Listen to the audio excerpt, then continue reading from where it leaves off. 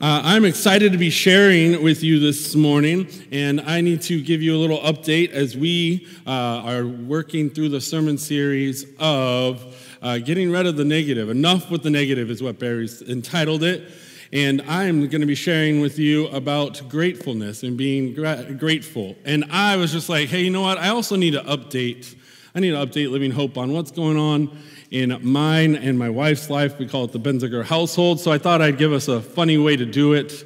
I wanted to do it David Letterman style with the top 10 things that the Benziger household is grateful for during a pandemic. I know it's a mouthful, but a couple of things. These are all borderline silly. Some of them are true. Number 10, I'm just so grateful for haircuts. I don't know about you, just so grateful that there's places to get our hair done. I know my wife was super excited. That's a great thing. Number nine is completely lighthearted. There's this website called Babylon Bee. If you're ever on the internet, known as Facebook or Instagram, and you see all these funny satire posts, you should know that Babylon Bee is the thing that keeps me laughing. I don't know what it is. It's Christians making fun of Christians, essentially, so I don't feel bad about it. It's Christian satire. If you're ever like, hey, I want a good laugh instead of annoying Facebook feed of depressing, arguing, this and that, check out Babylon Bee. Number 8 is go-to menus. Restaurants, man, they have figured out how to make sure they stay afloat, and they've given us go-to menus. Number 7 was early on during the pandemic. I thought, you know what, this is time, we're not doing anything, I'm going to learn something new. I thought I'd try juggling. I'm still terrible at juggling. Number 6, this is one for you guys. I really am grateful for the fact that we get to do corporate worship, even during a weird pandemic. That's just a blessing to me to see you guys. The last time I spoke, it was me and Barry and Colleen, and so, this is way better seeing faces. I really enjoy that. Number 5 is more family time. I mean, just truthfully and honestly, I'm grateful for that. And you're like, why is that number 5 and not number 1? Because I'm trying to be silly. Number 4 is remodel projects. Raise your hand if you, during this pandemic, since March, have started a remodel project. Yeah, I see hands. Yeah, everyone's kind of working on something. I have a big one. Number 3, along with that, remodel projects, I'm so thankful for roofers and my stucco guy. My goodness, we've been working on our house, and I'm so happy I do not have to do the roof or the stucco, because that looks like it's backbreaking work. Number 2, I'm grateful for my 11-month-old's 8 p.m. bedtime. Yeah. Definitely grateful for that. And the number 1 thing I'm most grateful for also has to do with my son is Mickey Mouse Clubhouse. Here's the deal.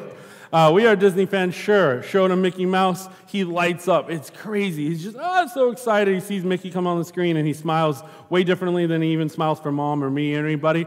And then the other thing is he doesn't really watch it. It's not like he sits there for 30 minutes and watches it. He's watching it, it's in the background, but he hears the songs. And so anytime he's in a fussy mood or frustrated, which is rare because our kid is just an angel, mostly when mom is changing him or after bedtime, he's a little fussy. All we have to do is start singing the theme song, and I'm not going to do that because I'm not the singer of the family. I let Jocelyn do it, but hot dog, hot diggity dog. So you start singing it, and he just turns to smile. So I am so grateful for all these silly things, yes, to kind of lighten the mood. And there's some serious ones on there, and I want to share with you this morning because to get rid of the negative,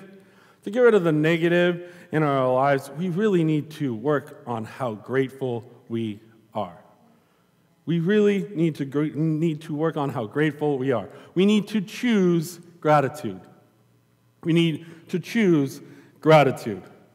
And along with that, in order to do that, we need to stop this thing right here, complaining.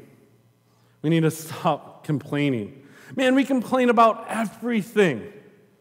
We do. It's too hot. It's too cold. You're driving too fast, too slow. There's no food in the house. We sound like what I deal with all the time, 13 to 16-year-olds. I'm bored. We just whine about everything. We complain about everything. We can pick apart the whole world and just complain. I'd like to argue that complaining is the real pandemic in our country. I really believe that. When things don't go your way, what do? You complain about it. Hey, listen, if you look at my top 10 list, you know that some of those things have to do with Facebook and Instagram. And guess what? That's just a place right now that I did not foresee this happening a year ago, where people just tend to complain and be keyboard warriors and get frustrated. They use it to fight. They use it to bicker. When they should be doing stuff like we're doing with Facebook, sharing messages, sharing worship, sharing awesome, positive things, instead of just complaining about what's going on. Don't get me wrong. Do I wish COVID didn't exist? Sure. Do I wish that there wasn't racism in our country? Sure. Do I wish murder hornets weren't an actual thing? Sure. Do I wish that keyboard warriors would stop picking fights and probing at people on the internet? Sure. What's funny is all those things that I just said are kind of complaints about what we do. I want to tell you a story. It's found in Luke chapter 17. It's a real small chapter, and for whatever reason, even through my Bible college background, there wasn't even I didn't have any notes or thoughts on my Bible about Luke chapter 17, starting in verse 11.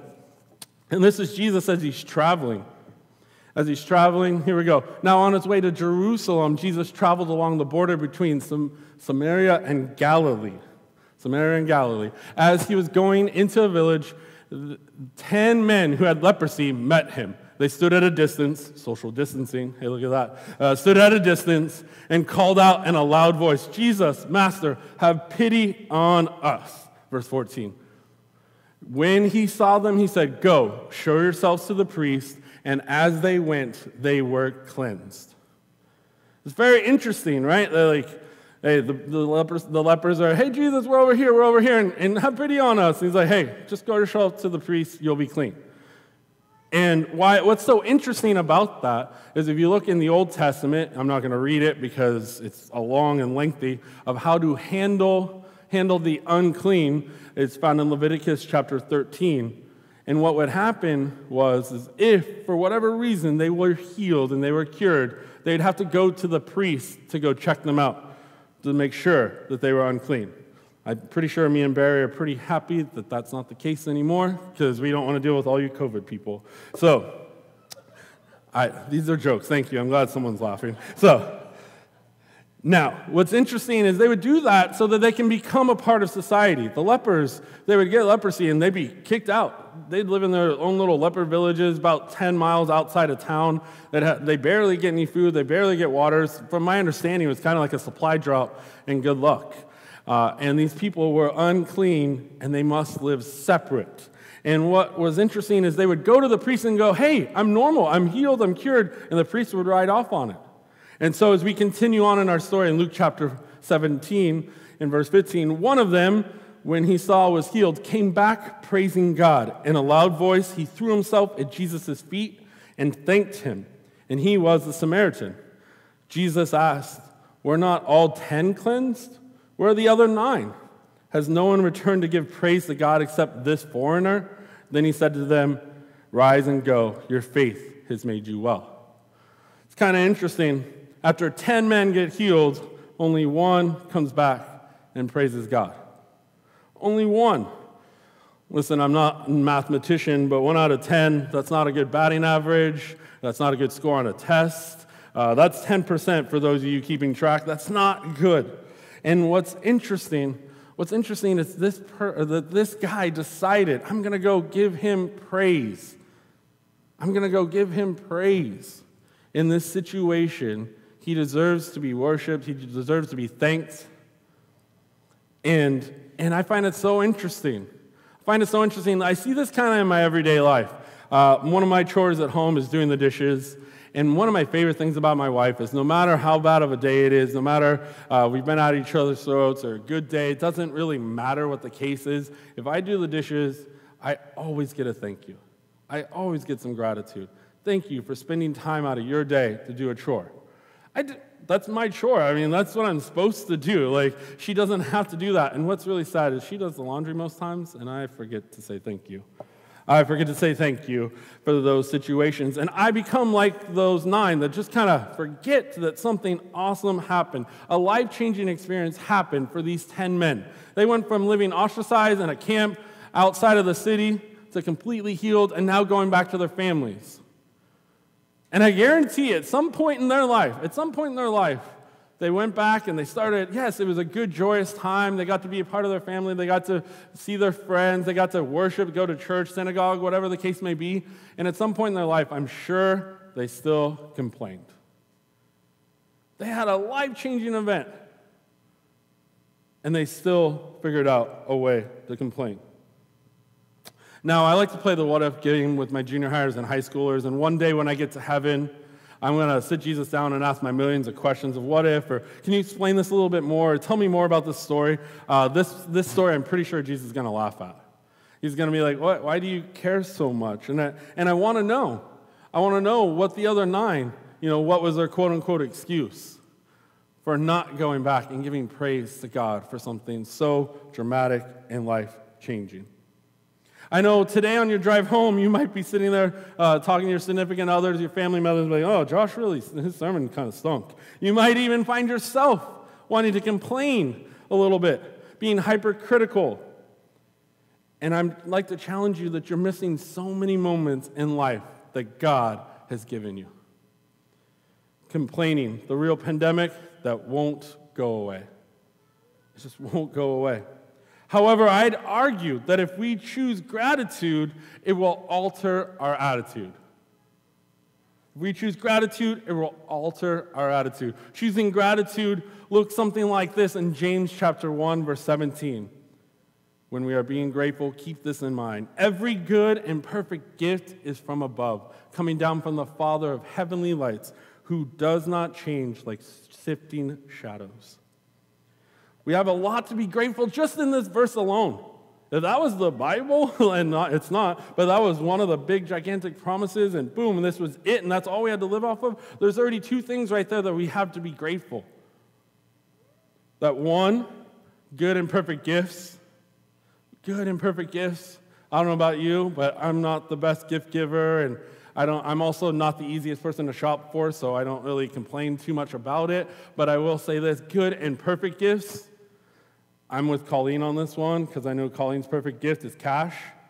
That probably is where I fall. And what's so interesting, good and perfect gifts, he's not talking about monetary things. He's talking about things that are even better than that. It's worthy to be praised, worthy to be grateful for, these good and perfect gifts. And then the other thing that I see in this verse that is so huge is that God is not wavering. He's not changing. Hebrews 13:8, I don't have this one in there, but Jesus Christ is the same yesterday, today, and forever. He doesn't change. He's the same. Something to be grateful for is that he is that rock. It's not shifting like the shadows. So, I'd say this. There are 3 things that will help us choose gratitude. Number 1, every good thing comes from God. Every good and perfect gift is what it just said in James chapter 1.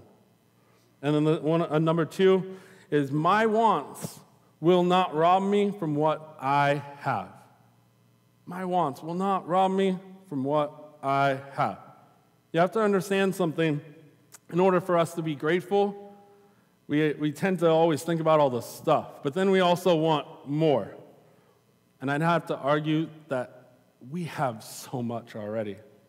We have so much already. We live in this country. We have freedom. Last Saturday, as I'm driving back down from the church into Oakdale, it looked like Disneyland, Oakdale did, with all these illegal fireworks. And I just started thinking, like, holy cow. Like, was just astonished at the fact that we have so much freedom. We have so much to the point where we get to go to church. We get to have our own Bibles. We have a roof over our head, running water. In 2003, my eyes were completely open to this when I decided to go to Haiti for a week. 10 weeks before I graduated high school, I thought the world was just so much fun and so great and God's awesome. And I get to Haiti and I get off the plane and I realize I made a bad decision because my heart was broken and forever changed. They have nothing. The whole country smells like burning trash. Just absolute nothing. And as we got to visit and hang out with orphans, we just happened to be there one day where the Christmas shoe boxes that we've done in the past were being delivered. And I got to see this little 7, 8-year-old boy. He got his box and he opened it, and it had maybe $15, $20 worth of stuff that we have here that you just buy on the grocery store at the end aisle, the end caps, as you're walking out. Little to nothing. Pair of socks, toothbrush, and a little toy car. And he's so excited. It was his prized possession. His brother comes over to take a look at it. He slams in and goes, "No, this is mine." And I would just remember thinking as an 18-year-old, going, all right, I have so much. But yet we constantly are wanting more. And yet we constantly desire the biggest, the baddest, the fastest. And what's so crazy about that is it leads us to Ecclesiastes chapter 6, verse 9. Enjoy what you have rather than desiring what you don't have. Just dreaming about nice things is meaningless, like chasing the wind. Like chasing the wind. I don't know about you, but that seems crazy and pointless, chasing the wind. Being grateful turns what we have into enough. Being grateful turns what we have into being enough. Now, you might not have the biggest house or the biggest car or all the money in the world ever. You have to understand that. But don't let it get in your way. Don't let it get in the way of the fact that you need to be grateful for the things you do have. Don't let your wants rob you from what you already have.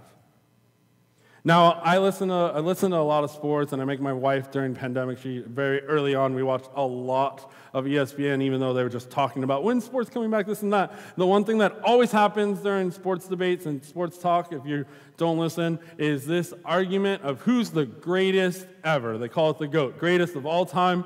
And when it comes to basketball, the argument is down to 2 people, is what the media will tell you. If you don't believe them, that's fine. It comes down to Michael Jordan or LeBron James. And what's so interesting is me and my wife can go back and forth, and we can argue one point, oh, this and that. She loves sports too. And out of nowhere, I've kind of been shifting, going, whoa, hang on.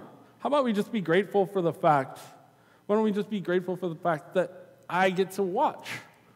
I get to watch this young man named LeBron James, I say young because he's 3 months older than me, play basketball. And I think it's so interesting that we're just so busy about comparing. And of course, there's always complaints about different points of view. But along with all of this is we actually get to enjoy seeing that idea of being content with where you're at and what you have. Being what you have. Now, what's interesting about that argument is a lot of the times we have to look at the past. When it comes to the sports, they're comparing 2 different eras. Michael Jordan played when I was a kid, and now LeBron is playing as I'm a younger adult. And what's so interesting is that past idea. We need to understand and actually take into consideration that our past is part of the things that we need to be grateful for. It's part of the things that we need to be grateful for. Even though your past might be hardships, even though your life might be full of trials and tribulation, we still need to be grateful for the fact that you are here today and that you are breathing. You are here today and that you are breathing. This morning, the third thing that I want to help us choose gratitude is this. Number 3, and we're going to practice this, turning every blessing into praise. One of my favorite things about being on the worship team on Sundays is that we do this quite often because music tends to lend itself to the praise when it comes to church music. Maybe you need some encouragement this morning, so I want you to check out these words found in Philippians. Philippians 4, chapter 4, verse 11 says this, I am not saying this because I am in need, for I have learned to be content whatever the circumstances. I know what it is to be in need. I know what it is to have plenty. I have learned the secret of being content in any and every situation, whether well-fed or hungry, whether living in plenty or in want. I can do all things through him who gives me strength. I can do all things, not little, not small, not just the big things, but all things. Little trivia about me, when I was in high school, I also had a Letterman's jacket, and on that jacket, I had that verse as a reminder. I can do all things through Christ who strengthens me. And for those 4 months that I wore that jacket, because that's how long I had it for, I would use that as a gigantic reminder. Gigantic reminder that I can do all things. Very similar, if you're looking for a little bit extra motivation and keep going, I challenge you to go listen to Pastor Barry's Pursue Part 6 message. He gave us 2 copper coins. If you weren't here, he gave us 2 pennies. And it was just a reminder that even when you're down on your log, you're down at the bottom of the barrel, you got nothing left, you still have 2 copper coins.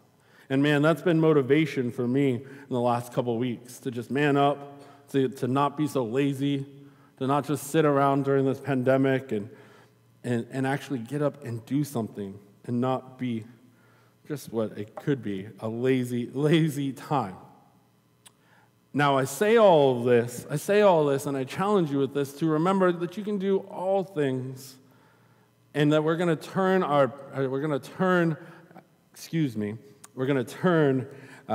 blessings into praise.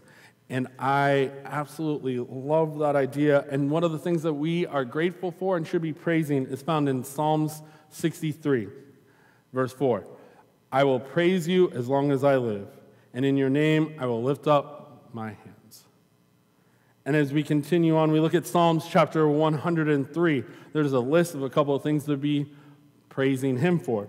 Praise the Lord, my soul, and forget not all his benefits, who forgives all your sins and heals all your diseases, who redeems your life from the pit and crowns you with love and compassion, who satisfies your desire with good things, so that your youth is renewed like the eagles. We need to count our blessings and praise him for the perfect gifts he gives us, for the just abundance of love that he gives us. The fact that he's even there and walks alongside us each and every day is still astonishment. And so my challenge to you is to choose gratitude. Choose gratitude. We need to get rid of all the negativity in our lives, including the amount of complaining that we do, and focus on gratitude. We're going to choose gratitude by these 3 things. Every good thing comes from God. My wants will not rob me from what I have. And we need to turn every blessing into praise. Now this morning, I have a couple of applications. And in a second, the worship band's going to come up and sing an oldie, but I call it a goodie, of how we're going to turn it into praise. But as they're coming up, I have a pretty blatant to-the-point application points, and is this one right here. Number 1, stop complaining. Stop complaining. Whether it's on the internet, to your spouse, to your kids, hopefully you don't do that, but to your kids, whatever the case may be. Work on how much you can complain. Number 2 is this. I challenge you to come up with a list or a journal of gratitude. A list or a journal. I jokingly made a top 10 list. Those are things I'm legitimately grateful for, as silly as they are. And if I had a serious one, it'd be a lot more intense, of course. But I challenge you, if you're someone who struggles with complaining, to find in the time, write down some things you're grateful for. And you're like, oh, I don't write anything down ever, Josh, because I'll lose it, okay? You all have a cell phone. Put it in there. Number 3, be grateful. We have so much. God has blessed us with so much. And this morning, as we end in a song, and the lyrics of the song are, blessed be the name of the Lord. And I challenge you, Living Hope, this week to work on these things and turn it back to praise. All the blessings he gives us. He's given us so much. Would you pray with me? God, you are so good. You are so worthy to be praised. I ask that this congregation would stop complaining, stop whining, stop focusing on the negative things in life, because we're done with that. God, help us this week to be grateful, and the rest of our lives to remember that you are so amazing, so good, so powerful, and you've given us so much.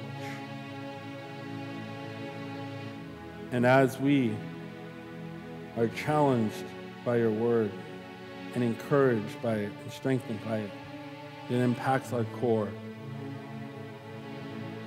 May we do some of these things, like put a gratitude list together, like getting rid of the whininess to us, the complainingness to us, and help us, God, each and every one of us, be more grateful, including turning it back to praise. Count every blessing as a praise, God. We give you all the praise. In your name we pray. Amen.